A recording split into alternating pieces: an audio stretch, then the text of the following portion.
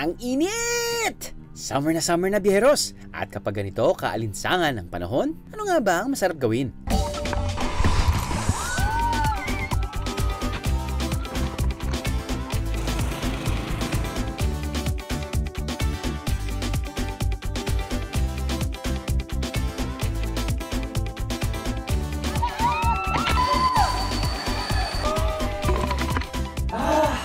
Each and every time ginagamit ko yung tub ng mga anak ko, parati ko naalala yung experience natin for the first time sa Antique noong 2013, yung original hot kawa bath. Yun talaga yung isa sa mga major destinations eh. I love it. Actually, I can't wait to go back. Balita ko maraming bago at may pagmamalaking tourist destination sa Antique ngayon. Saan kaya ang mga ito?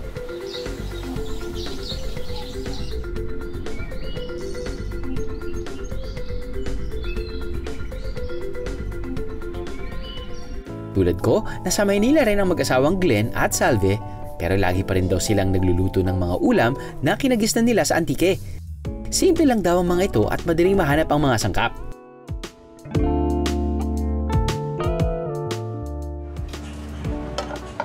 Magluluto tayo ngayon ng ginataang gabi with bagoongon sa probinsyang Antique na dishes. Ang kanyang mga ingredients ay bagoongon, in Tagalog, suso, gabi, gata, ito yung dahon ng gabi, patis, sibuyas, luya, asin, at pinaka-importante yung suka. Una, pakuluan ng gata. Pagkatapos, ilagay ang luya, sibuyas, gabi, at pati na rin ang dahon nito.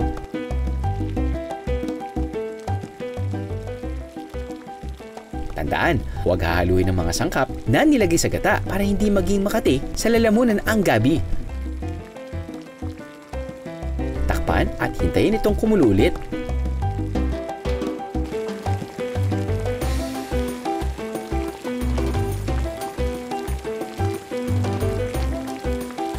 Ngayon, maaari nang ilagay ang suso,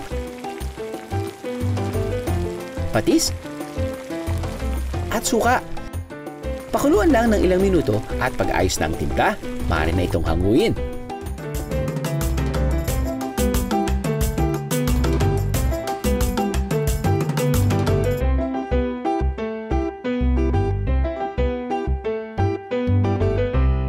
Ang lulutuin po natin ay nilapuhan gulay. Ang tawag sa pangalan nito sa Tagalog ay bulanglang. Ang kakailanganin natin ay talong, sitaw, sibuyas, kamatis, paminta, asin, patis, hipon. Gagamit din si Glenn ng malunggay, dahon ng kamote, saluyot at spinach. Ang healthy! Panalo to ah!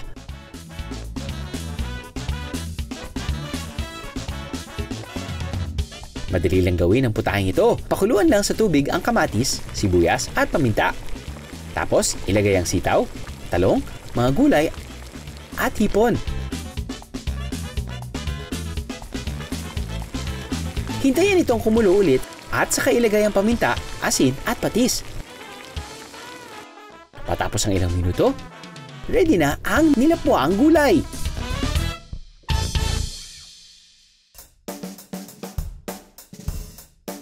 Wow, KBL.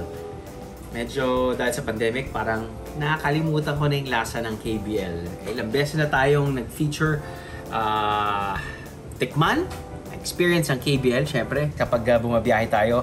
At ang naalala ko lang parati, ang KBL ay kadyos, baboy, at langka. Kadyos dahil, well, yun yung idong term ng red beans. Langka at baboy. Specifically, yung pata. Na pinapakulan na natin ngayon. At naglalagay rin sila ng ito yung pampaasim nila eh. Ang batuan. Yes, of course the joke is not just one but two, but medyo gasgas na yan. But anyway, Bihira lang makakuha ng batuan dito sa Metro Manila, kaya kapag nakakita kayo nito, aba, bumili na ng marami biyeros. Isang biyahero cooking tip, para hindi mabulok ang batuan, ibabad ito sa tubig na may asin. Tapos, kumuha lang ng naaayon sa kailangan. At dahil tipidity is key, pwede rin gamitin ang pinagbabara na batuan bilang sabaw sa paksiw. Batuan, you the one! So yun, pinakulaan na natin 30 to 45 minutes yung pata dahil kailangan talaga natin ng medyo malambot, matanggal yung lansa. After nun, kailangan din natin palambutin ang red beans. I know, hindi kadyos ang ginamit ko, kundi red beans. Hindi rin kasi madaling makahanap ng kadyos dito sa Metro Manila. Pagbigyan nyo na ako, Biyaheros. Gutom na ako eh. And langka.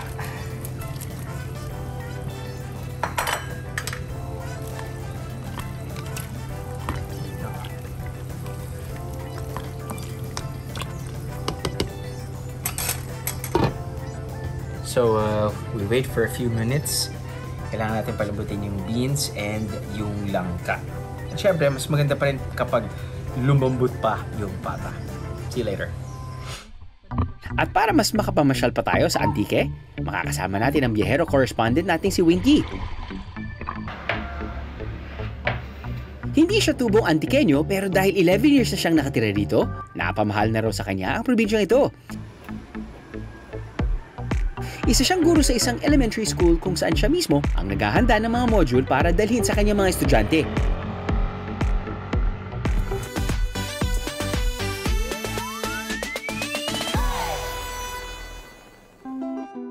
Aba, mukhang may lulutuin din sila Winky ah. Ano kaya ang handa nila? Tatay Vic, ano po bang lulutuin natin ngayon? Ang lulutuin natin ay yung tinatawag na palos. Kung sa amin to tatawagin dito sa Antique, sili. Ang palos o sili ay isang uri ng isda na nahuhuli sa Bugang River. Mailap at mahirap ito hulihin kaya tinawag na palos. Para maluto ito, kailangan natin ng dahon ng batuan, dahon ng argaw, siling labuyo, luya, bawang, sibuyas, laurel, dahon ng tanglad at gata. Sa kawali, isalansa ng mga dahon ng argaw at batuan. Tapos, ipatong dito ang palos. Budburan ito ng asin, lagyan ng dahon ng laurel, sibuyas, bawang, luya, at suka. So, bali, ano po talaga siya na para sa paksiw, ginataang paksiw? Opo. Maaari na itong isa lang. Lagyan ng konting tubig at hintayin matuyo o mawala ang suka at tubig. Balik muna tayo sa aking KBL. Ayos.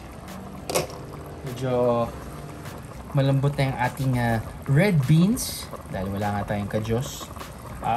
Langka, malambot na rin. Yung pata, siguradong malambot na kasi yung haba na ng pagka-boil natin. Anyway, maglagyan tayo ngayon ng sibuyas. Lagyan na tayo ng dahon ng laurel. Lagyan na rin tayo ng pampaasim natin. Batuan. Lagyan na tayo ng pepper.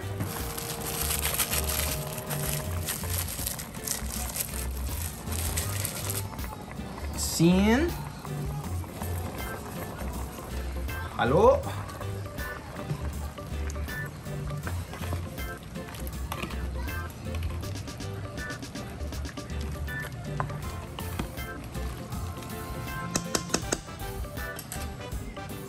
And takip.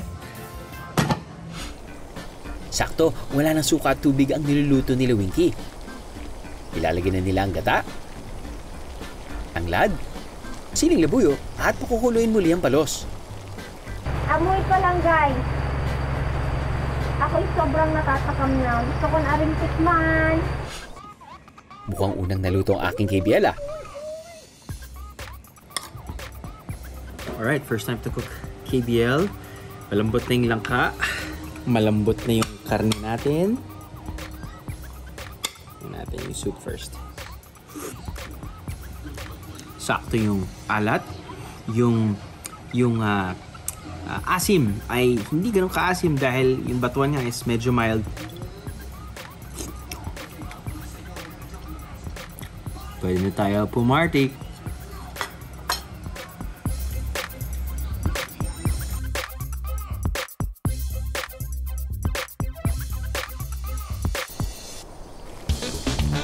Aba, luto na rin ang palos nila Winky. First time kong kakain nitong palos or sili kung dito sa amin tawagin. First time ko pa lang. Mukhang magugustuhan ko dahil may sili to maanghang. Masarap siya guys. Pwede pong kanin, namit gid aring itong palos.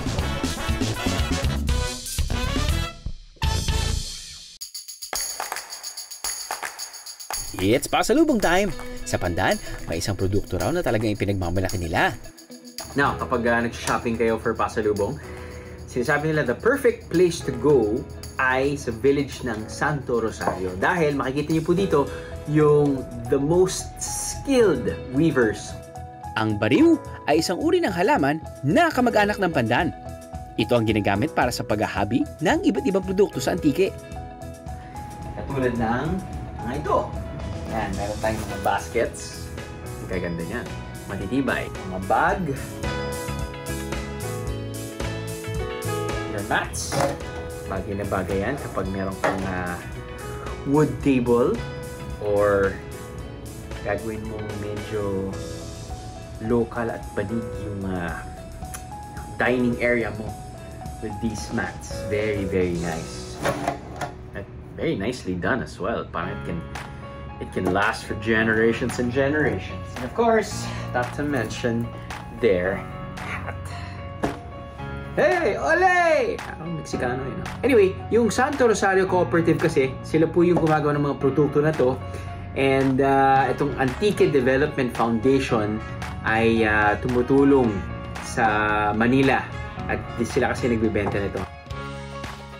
Gusto nyo bang makita ang iba pang mga produkto nila? Take it away, Winky!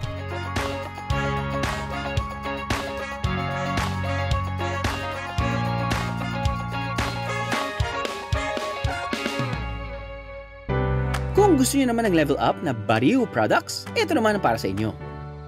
Sabi ng gumawa nito ay, it's made for the modern Filipina.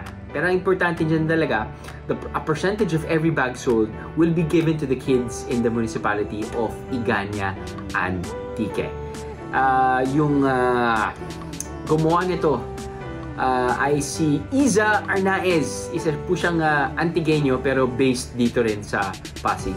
And I'm so happy to actually see it in person. The quality of this, it's really a mixture of, you know, being native because of course they use native products, but as you can see, give me your handle, boom, bright red. I love it when they, you know, accentuate it with bright colors. Look at that, very beautiful. Banig sling. Oh, ito yata yung sinasabi nila na there are other bags that are actually hand painted by her sister and sister's friend. Wow, so beautiful. Oh my god. Wow, this is like high quality. Love, look at this. Super high quality. Grabe. See? Yeah, super nice. Look at their products. Let me see. Oh, okay. Hi. Look. See you see? Oh. Nice. Ang ganda. Come on, this is perfect for your mama. Look at this. Actually, the thing with banig is, it's not just a local thing kasi yung banig, people abroad also really appreciate yung banig na they appreciate it not because of the looks, but also because how durable it can get. Parang you're not just helping, you know, the locals. Yeah, dude, this is de calidad. If it's handcrafted, it takes a while to weave, diba? Actually, I think that's also why they appreciate this kind of fabric, because they know that it's handmade. Right. And when it's handmade, it's special. Correct. That's why Happy Mother's Day. Wow, really? Binili mo to? Or libre lang siya? No. Kasi ano to eh, supporta na lang din ng BND team sa mga hardworking mothers. Sa nanay ko. Yan. Alam niyo, pag sinabing pandan, malamang, ito yung naiisip niyo. Uhuy! Bango-bango. Pwedeng ilagay sa sinaing, gawing juice. Diba? Alam niyo yan, pandan leaves. Pero, sa totoo lang, alam niyo ba, isa itong bayan sa probinsya ng Antique? At yan ang ibibida sa atin ni Winky na isang local doon.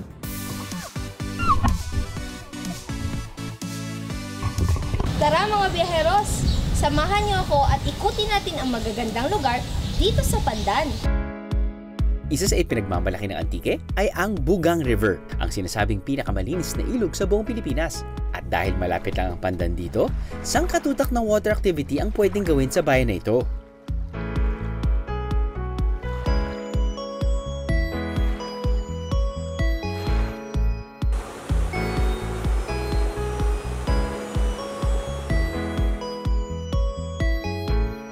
Bago kayo makapasok dito sa Malumpati Cold Spring, murang-mura lang naman ang entrance fee.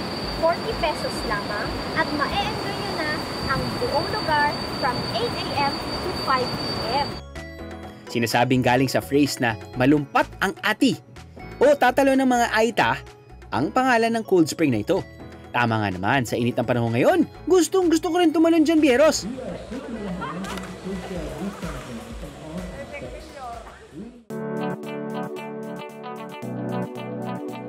Hello mga biyaheros! Nandito na tayo ngayon sa Blue Lagoon o tinatawag ng mga taga dito na Ulo ng Malumpati.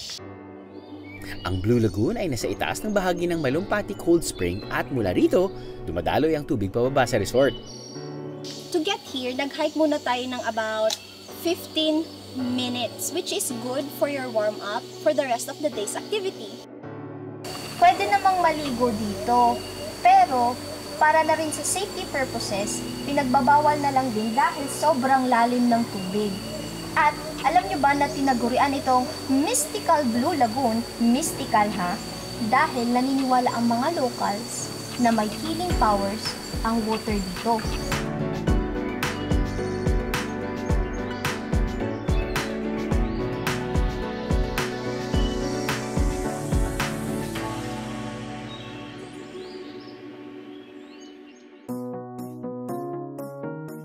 Ang talagang pakay ni Winky dito, water tubing.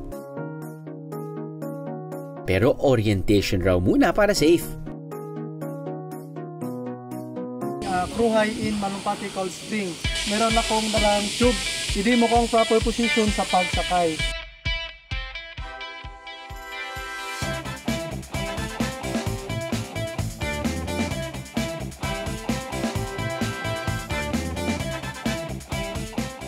So guys, this is it. Katatapos lang ni Kuya Jay mag-demo sa atin ng safety tips. Kaya excited na ako. First time to guys. Let's go!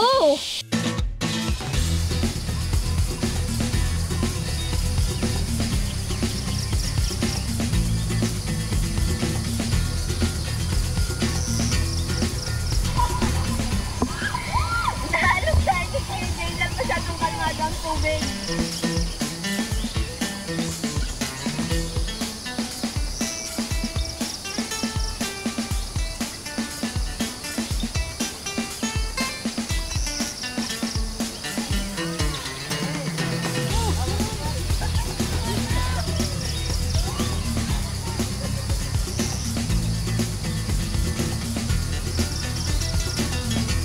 Sobrang linaw ng water, nakita mo yung mga rock formations sa baba. Pero ang ilog na ito, meron ding konting pampagulat sa mga bisita.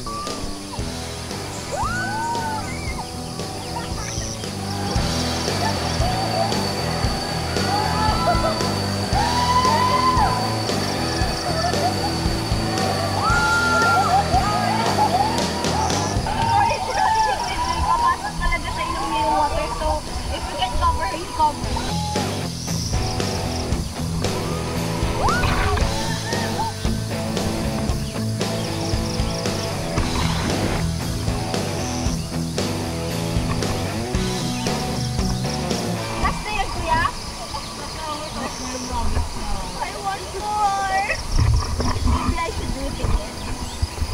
halos kalahating oras, nakabalik na sina Winky sa Malumpati Cold Spring at may pasabog na naghihintay.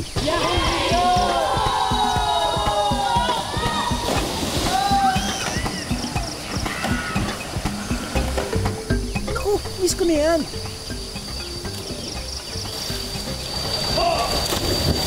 So ayan mga biyaheros, ang nakikita nyo sa likod ko ay ang diving board dito sa Malumpati. Siyempre hindi mo kompleto experience nyo sa pagligo dito sa Malumpati kung hindi nyo matatry itong diving board. Medyo mababa lang siya sa nakararami pero para sa aking first timer, siyempre kinakabahan ako.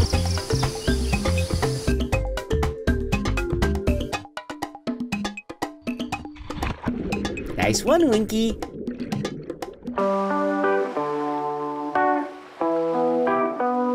Hindi lang ilog ang makikita sa bayan ng Pandan Antique. Malapit din ito sa dagat. Kaya marami ring mga resort ang natatagpuan dito.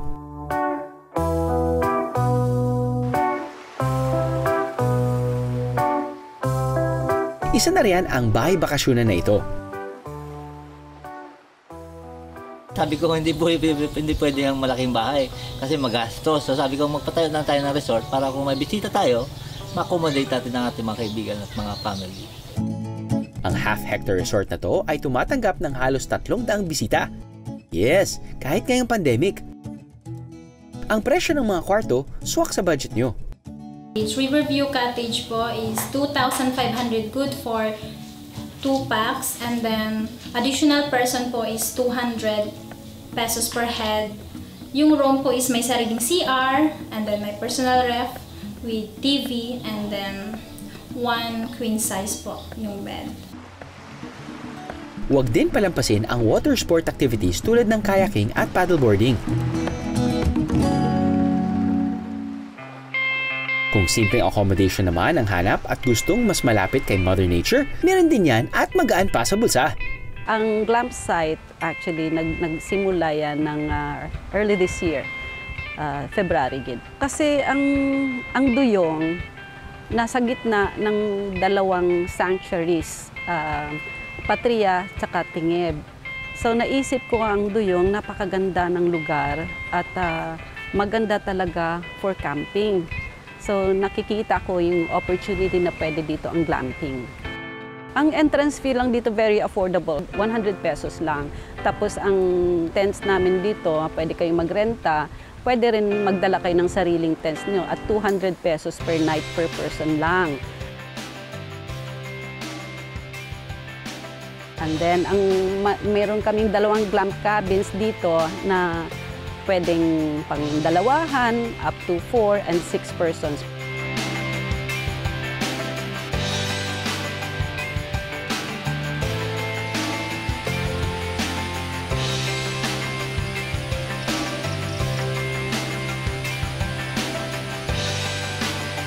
Siyempre, pag ganito kaganda ang lugar, ang sarap kumain. Sakto, may restaurant sila.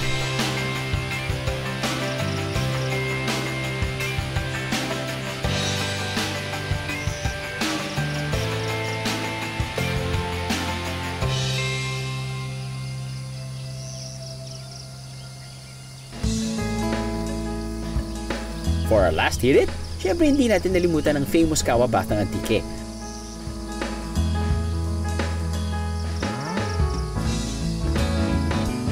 Matatagpuan yan sa resort na malapit sa paanan ng bundok.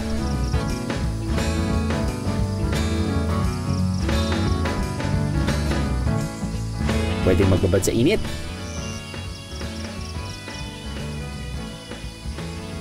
Pero pwede rin sa malamig na pool.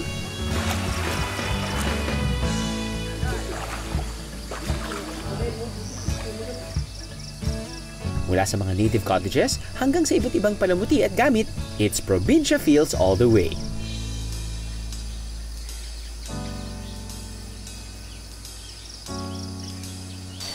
Ito yung ginagamit sa paghuli ng urang, kung tawagin ay ulang sa Tagalog.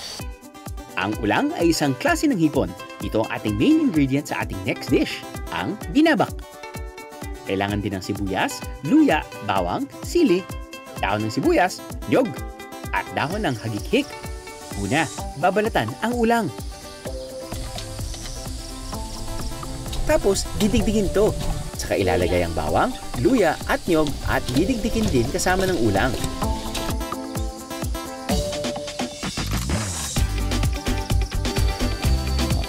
Kapag durog na ang mga sangkap, maaari na itong ilagay sa dahon ng hagikik para pakuluan.